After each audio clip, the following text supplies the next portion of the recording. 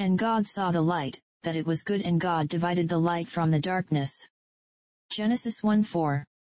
Light might well be good, since it sprang from that fiat of goodness, let there be light. We who enjoy it should be more grateful for it than we are, and see more of God in it and by it. Light physical is said by Solomon to be sweet, but gospel light is infinitely more precious, for it reveals eternal things, and ministers to our immortal natures.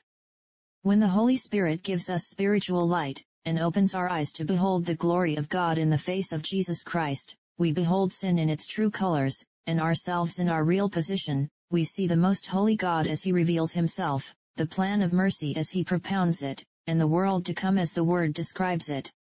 Spiritual light has many beams and prismatic colors, but whether they be knowledge, joy, holiness, or life, all are divinely good.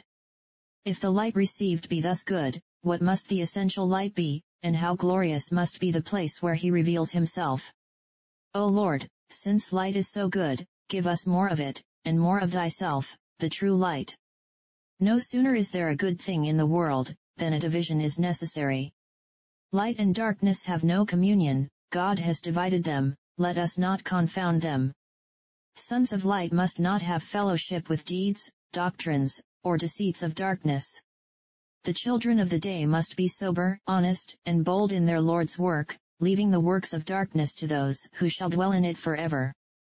Our churches should by discipline divide the light from the darkness, and we should by our distinct separation from the world do the same.